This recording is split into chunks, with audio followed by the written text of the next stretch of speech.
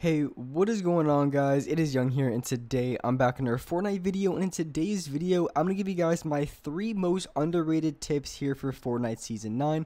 I'm going to be talking about 3 specific things in this video, and I'm going to go into detail on every single one and exactly why I think they're underrated, and exactly why you guys need to be using these tips every single game. And before we get into the video, I have a weekly V-Buck giveaway. I'm going to be giving away V-Bucks every single Friday, and if you guys want a chance to win some free V-Bucks, all you guys need to do is to drop a like on this video. Make sure you guys subscribe to my channel and as well subscribe to my second channel. I post a ton of really good content on there, so make sure you guys do subscribe. Turn on my post notifications, and as well leave a comment down below of your Xbox gamer tag, your PSN gamer tag, or Epic account. And if you guys would like to support me as a creator in the item shop, all you have to do is go over to the item shop, go into the bottom right hand corner, support a creator, and type in my code. My code is Young Humor. Type it in and you guys will have me supported as a creator. And alright guys, let's get to the video. Alright, so in this video, I'm going to be going to 3 most underrated tips I think are in Fortnite Season 9. So my first tip that I'm going to be talking about in this video, and this has to do with an editing tip. And the reason why I think this is underrated because it's really just not used enough. I think this is a really important concept to get down and also to use every single game. I think this can really help you guys out a ton. And this has to do when you're boxed up, and when you're boxed up and you have a ramp inside, you are kind of limited on the options you can do, because if you're getting shot from multiple angles, you kind of do have to make a play. And most of the time, as long as I can, I'm going to edit out the top and go for high ground, but there is going to be times where I want to go for shots on the players on the side. And when you're going to edit off the side, there's going to be 2 different ways to do it. You can edit the upper top 3 squares, or you can edit the top 3 squares across. So there's 2 different ways to go about it, and I'm going to show you guys both of them and exactly why you should use one over the other. So like I said, you're in a box, you want to get out. The best thing you can do is go from the 3 across on top, and there's going to be 2 main reasons exactly why you'd want to do this opposed to the other one. And the first reason is pretty simple. It's way easier to close because all you have to do is just pull back out your edit, hit reset, and then hit confirm. I guess if you guys are on keyboard and mouse, I think a lot of you guys might have scroll wheel as your reset. You just scroll it up twice, super easy to do. But if you edit the top 3 squares in the corner, what's going to happen is you're going to have to pull out your map again and then go from edit. That way you can't just edit it right away. You have to pull out your builds and then go for the edit. So it does cause a little bit more of a hassle and is a little bit more difficult. And a lot of times if you're getting shot up from that side, it's just something that's super annoying to deal with. And sometimes you're going to miss the close edit and you're going to lose a lot of HP and sometimes even die. So that's the last thing you'd probably want to do. And I'm not saying this is something you'd never want to do, because there is going to be some situations in which you'd want to edit like that, but I would say 90% of the time you want to edit off the top 3 squares.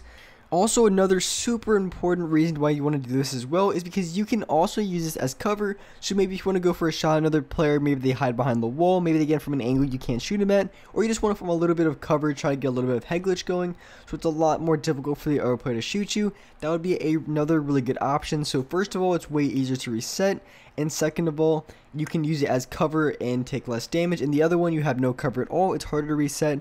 So I think 90% of the time you want to be editing like that. It's just super helpful and super underrated. I see a lot of players who don't go for it, so that's what I would recommend doing every single time. It's worked out very well, and I've been able to use it to my advantage every single game, and I've just been able to dominate using it. So I would highly recommend using the editing technique if you guys don't already use it. So the second tip I'm going to be talking in this video is also going to be a building tip as well, and I think this is very underused and also very important, and I think everyone should be using this building tip if they want to be very successful winning build fights. And so that's going to be using the floor and pyramid. And I know a lot of people, when they go for plays on other players or only go for edits, they usually only go for the floor. And when they only go for the floor, it's super easy to counter. Everyone just throws up a pyramid. There's a lot of different things to go about this, and it's not just a clear cut and dry as it may sound. So it comes into the situation where somebody else is going to be ramping up or something like that, and you're above on high ground and you want to go for an edit play on them or just cut them off and just have advantage. So a lot of people, like I said, are going to be going for the floor play because it's super easy to edit. They can go for a shot right away. But the only counter and the only really bad thing about this is someone who's decently good at the game is just going to throw up a cone and then ramp up the other way. Super easy to counter, and a lot of people do it. It's not going to be very effective just placing the floor unless you're going against a noob, and in that case it's going to be super easy, just go for the floor. But in the vast majority of times you want to go for a pyramid and floor edit. Now this can be a little bit tricky to get down the timing and work on editing this very fast at the exact same time, because learning how to go from just editing 1 to editing 2 very fast and also closing both the edits can be a little bit difficult at first, but trust me, it definitely is worth it and you're going to see a lot better results doing this.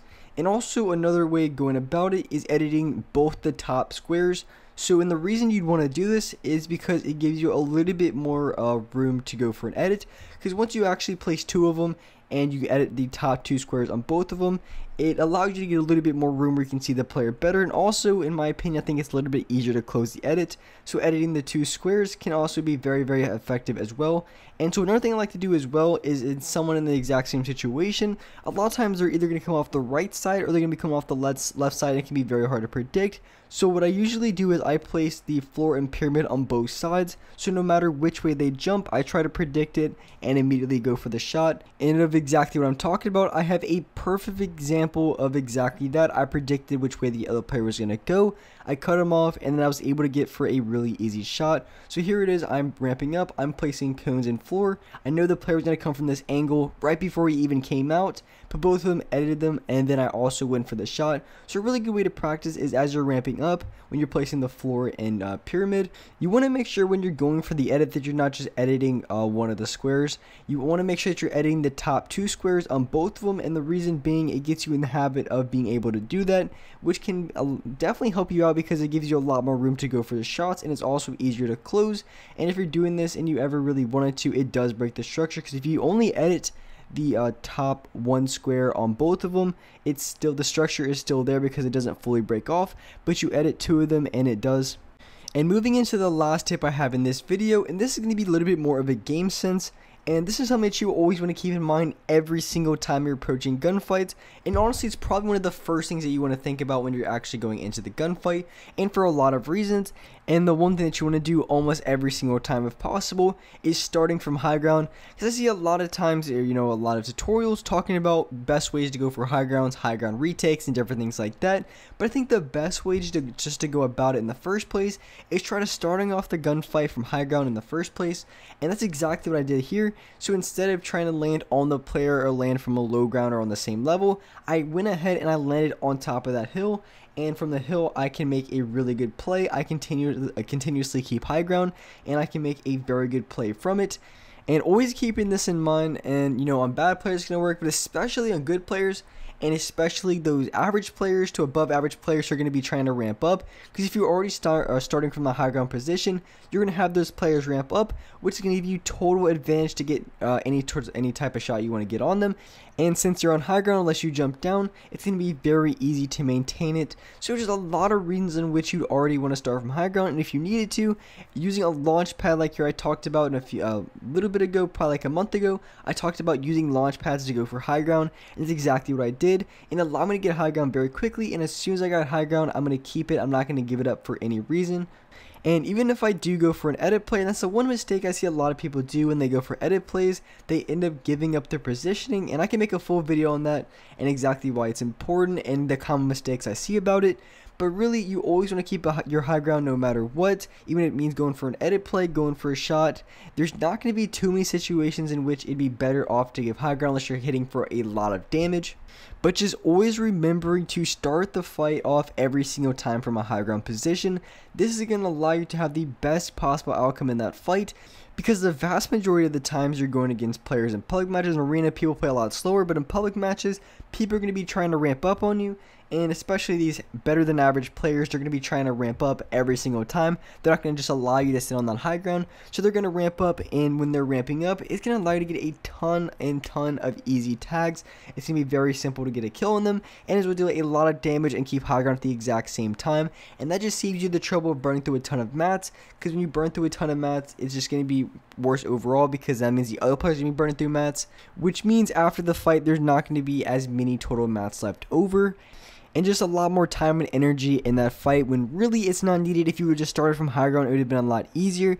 So that would be my third tip in this video that I would highly recommend doing. I think this is probably one of the most important tips you can learn, and definitely one of the most important tips in this video.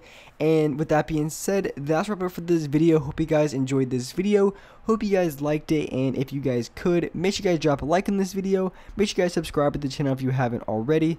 Turn on my notifications so you're notified for every single new video. And alright guys, I'll see you next video.